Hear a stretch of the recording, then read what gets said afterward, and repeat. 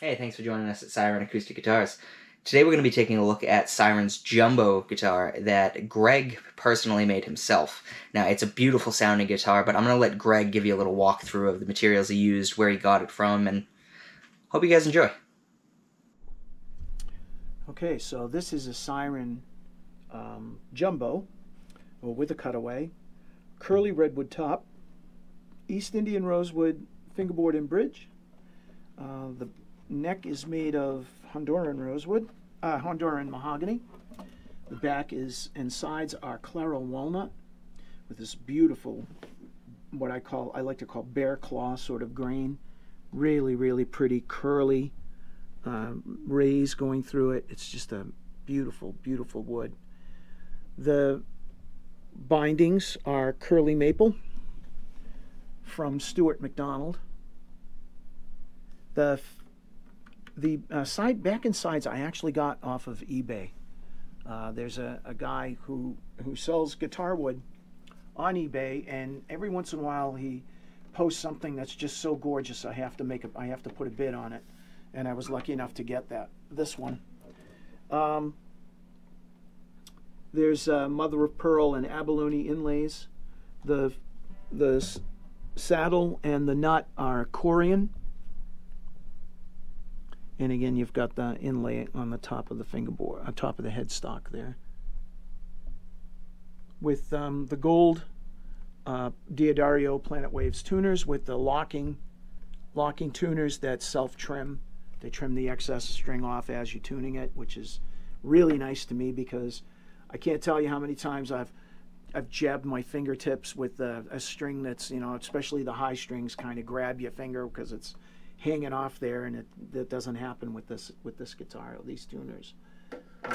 So there's a beautiful wide open tone.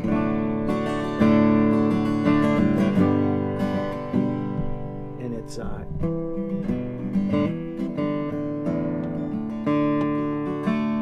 and when you do tune this down to a D,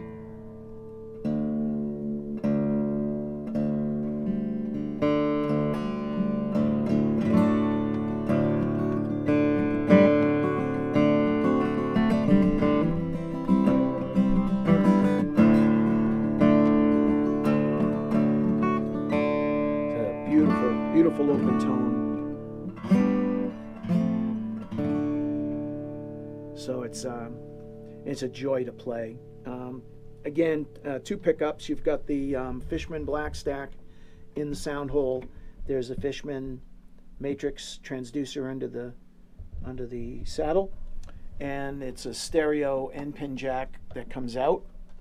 I use a stereo cable that goes into my preamp and allows me to balance and EQ the two different pickups to blend it out and get a nice dual pickup sound. There's no processors that I use when I'm playing it most of the time. It's just what the pickups are getting, and then the signal is blended, so I'm getting a nice overall even balanced tone out of the instrument.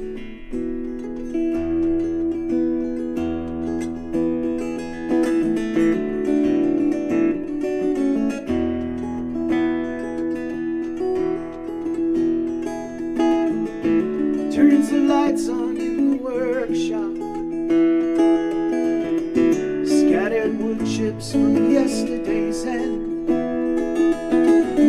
Checks the chisels left on the bench, knowing he would need them once again. He uses the tools of his father, those of his father before.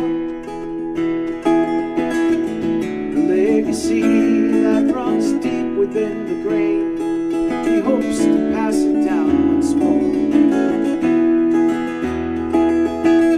And he works with wood like the farmer digs the ground, with the promise of something good to come.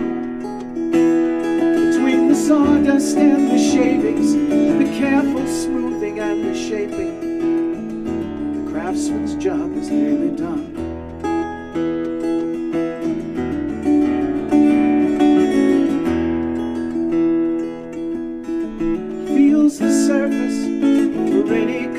roughness that he must level and attend.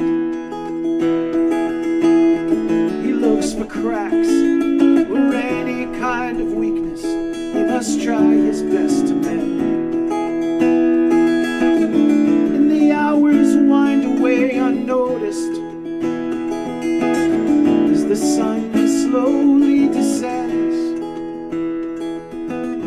His hands are tired and his mug has long been emptied. He turns the lights on once again, and he works with wood like the farmer digs the ground, with the promise of something good to come. Between the sawdust and the shavings, the careful smoothing and the shaping, the craftsman's job is nearly done. The scent of the wood, the solvents and the oils, brings him memories that he can tell. The feeling of control from the methods and the movements is a dance he knows so well. He works with wood like the farmer digs the ground, with the promise of something good to come.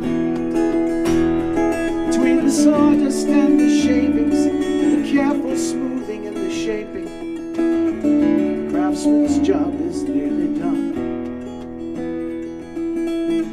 The craftsman's job is nearly done.